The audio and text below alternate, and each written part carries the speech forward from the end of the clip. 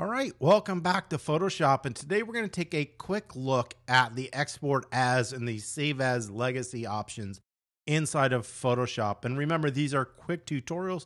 I'm not going to be going into depth on these. I'm just going to show you how to use them and leave it at that because that's what some people have asked for. So the export and the save as legacy functions are not your best options for saving high quality images. In that case, you should be using a different method, and I will send you a link to a video that shows you those methods. This is for just quickly exporting images to either email to somebody, text somebody, or post onto a web page, but not super high quality.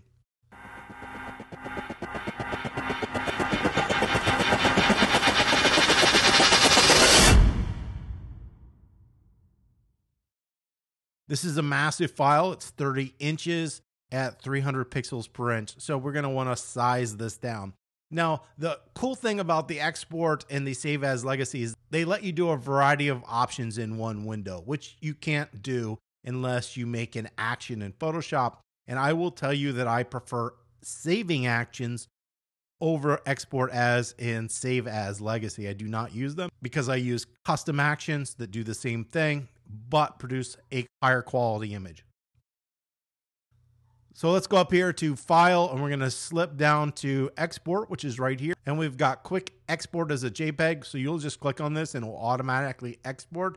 As to however you have the preferences set, you have an Export As and a Save As Web Legacy. So we're going to start with the preferences first because that makes sense to set those up. So we have the option here to use a JPEG, a PNG, or a GIF. And in this case, it makes the most sense to use the JPEG.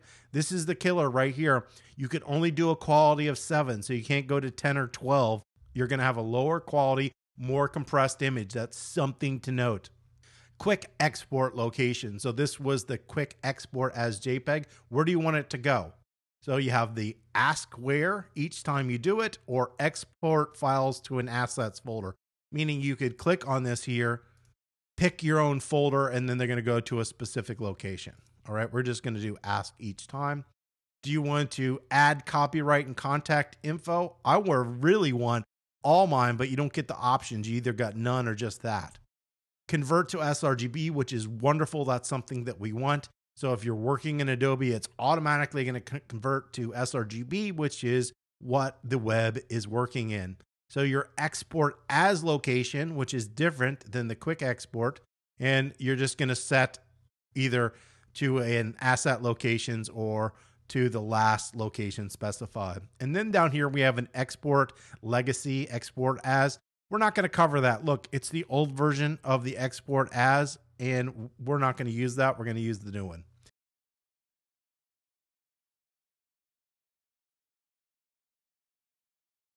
So we're going to go ahead and hit OK, and that's going to apply those settings. So my first option here would be go File, Export, Quick Export as JPEG. It's just going to do the stuff, and then you can see we would hit Save, and we could save that file. It's that easy, but it's not the most high quality.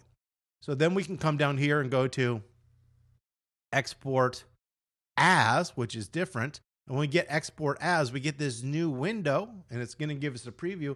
And over here, we've got some more control. So we've got the formats that we could pick from, just like before. We can only still go up to 7. We have our image size and our canvas size. So we could reduce the size manually here. Before, we were just exporting the photo and it really wasn't doing anything as far as sizing. In this one, we can resize the image. So if I don't want this to be 9,000, I want it to be 1,500 pixels. So if I want this one to be 1,500 pixels, I can simply just tap in 1,500 pixels. It's going to convert that and then size this image down for me. So canvas size, occasionally you might have like a black border or more information outside of the image. That's what canvas would add to. We're just going to leave it alone because it's just the same size as the image. Do we want to add that metadata? And we want to convert to sRGB and embed that profile.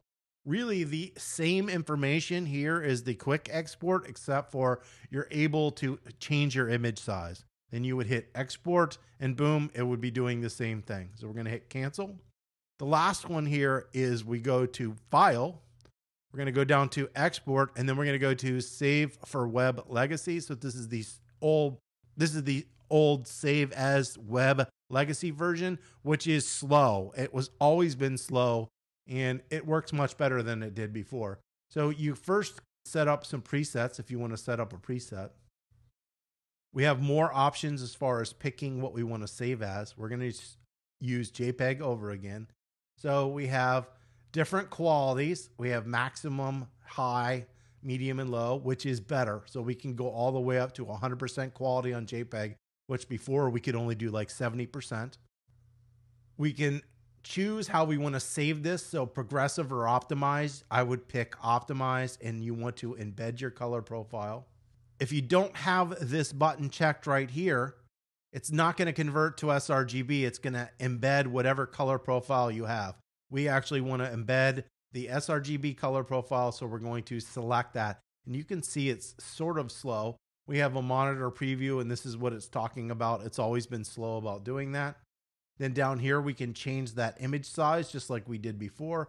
So if we wanted to make this smaller, we could once again make the 1500 pixels. It's going to size our image, and then we would just hit save. And it's going to do all of that. This is going to give us a better image than the export as, because we have a little bit more control over it.